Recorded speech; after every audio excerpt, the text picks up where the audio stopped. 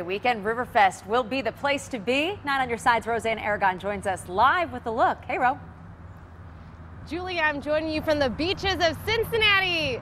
Just kidding, I'm here at Sawyer Point, but what you're looking at right now, wouldn't that be nice, is 34 tons of sand that they brought in for the newest element of the Riverfest. It's Hubert's Lemonade Beach here at Sawyer Point, but that's not all.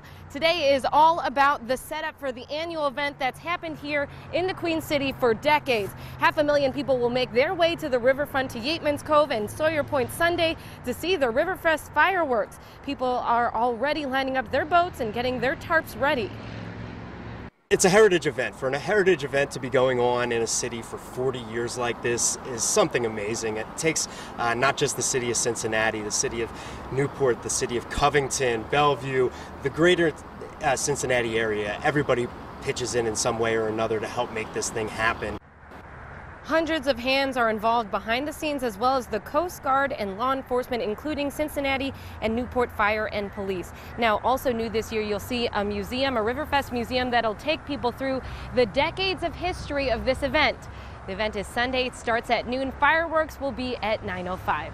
Reporting live from Sawyer Point, believe it or not, Roseanne Aragon for The Now.